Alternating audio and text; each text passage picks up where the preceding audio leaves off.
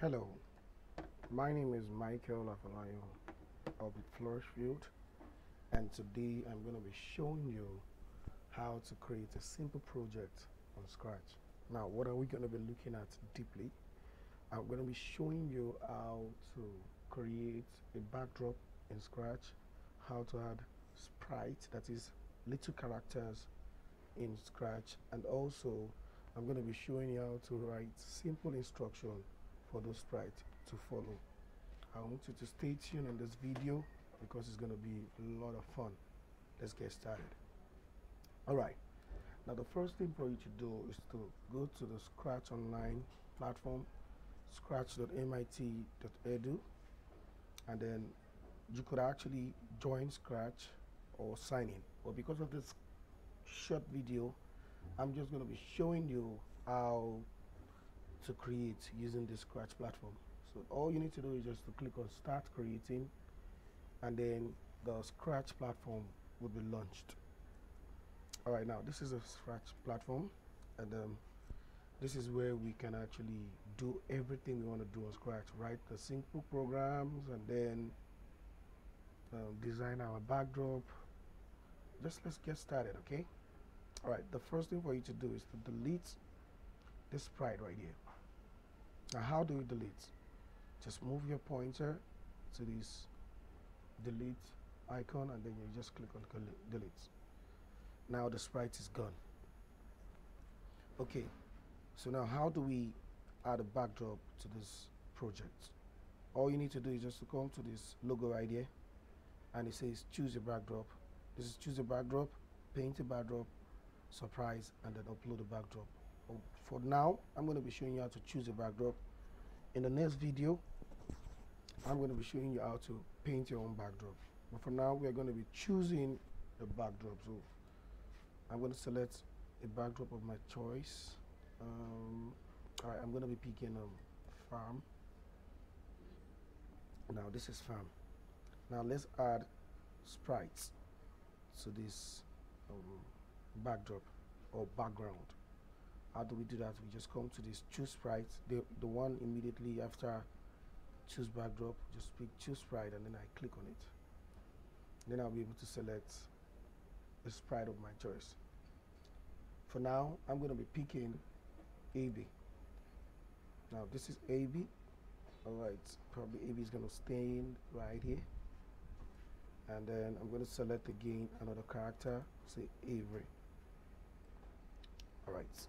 I want to say something, that for you to create a Scratch project, you should have a story. All right, in this story, we're gonna have two sprites having a conversation, probably about anything. Okay, but now looking at these two sprites right here, obviously it's looking like as if they are not ready for a conversation, because this needs to be facing the direction of AB. Now, how do we flip this? How do we flip this sprite right here to face this direction? All you need to do is to click on this icon and then go to costume. Now in costume, you'll see something like flip horizontal. So when you click it, it means you want it to flip left or right. So can you see? It's flipping left, it's flipping right. So we want it to turn this way. So we're gonna leave it like that. If you want to let it flip upside down, up and down, so all you need to just do is just to click up, you see. But for now, we're just leaving it like this. All right, now it's time for us to have a conversation. All right, so another thing I want to say is you can actually add color to it. If you probably want to change the color of Avery, so select any color and then just select that, you see, like so. And you should have something cool. Oops, I'm trying to select that. Okay, look at me. All right, now, so let's start coding. So we're going to come to code and then click on AB. Now, in Scratch, there's something we call events. Just like in programming, we always have a starting point and an end point. Also in algorithm, always have a start point and end point. So to start any project in Sprite or in Scratch, you always need to start with, with an event. Events are the starting point of Scratch projects. All right, so they always make our code run. So now I'm going to click on events. So that's the first block I want you to know. All this code right there could start your event. So it could be when flag is clicked, or when space or any other keys are pressed, or when the sprite is clicked, or when the background switches. All of this would start your project. But for in this case, I'm going to begin when flag is clicked.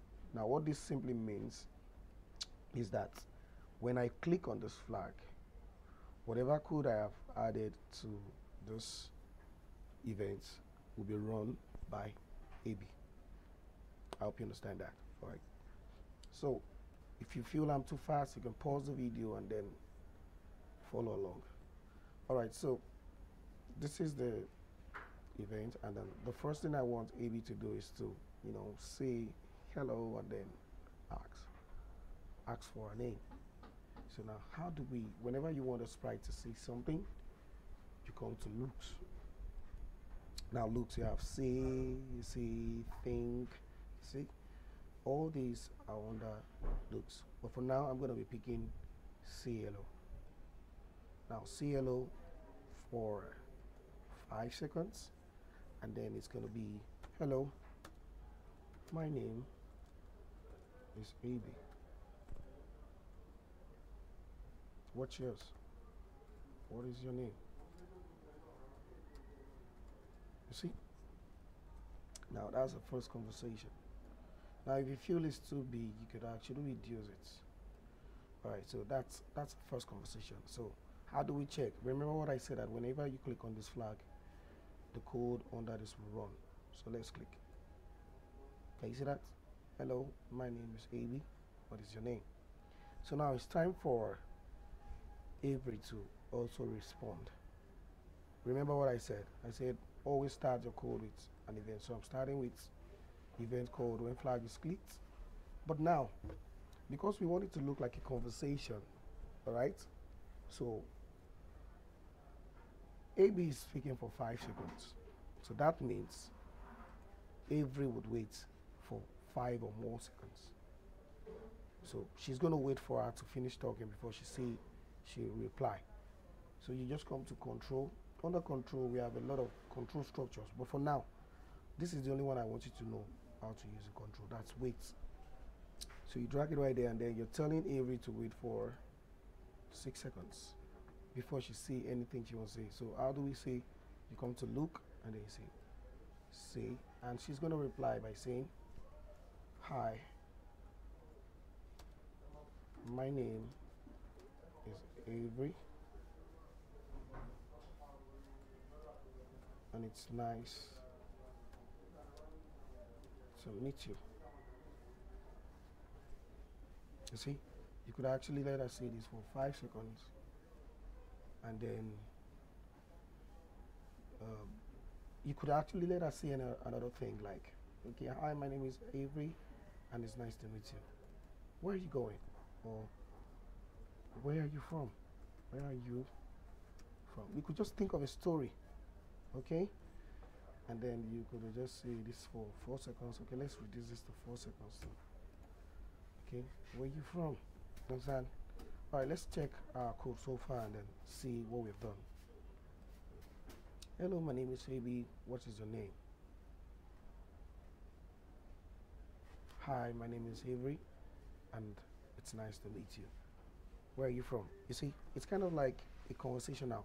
So it means that it's time for AB to say something. Okay? Now for AB to say anything, AB is going to wait for the number of seconds she was talking. For example, AB was talking for 8 seconds. So AB is going to wait for probably 9 seconds. So you understand the logic. It's just simple calculation. So AB is going to wait for, say, 9 seconds. And then she's going to say, looks. And then she's going to say, wow. Oh, I'm from Canada.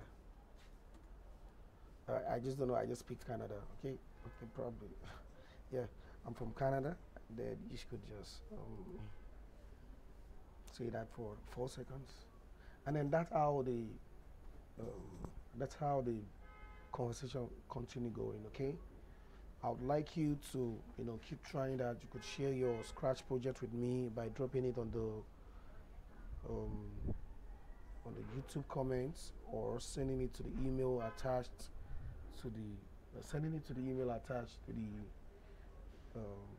YouTube channel.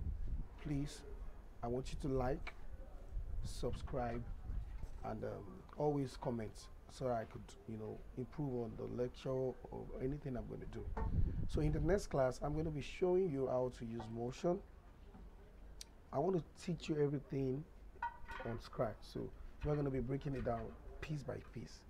We're going to be having stories to tell in the Scratch project. All right, so remember to subscribe, like, and then turn on your notification to always get more videos from Flourish Field. All right, thank you, and see you in the next video.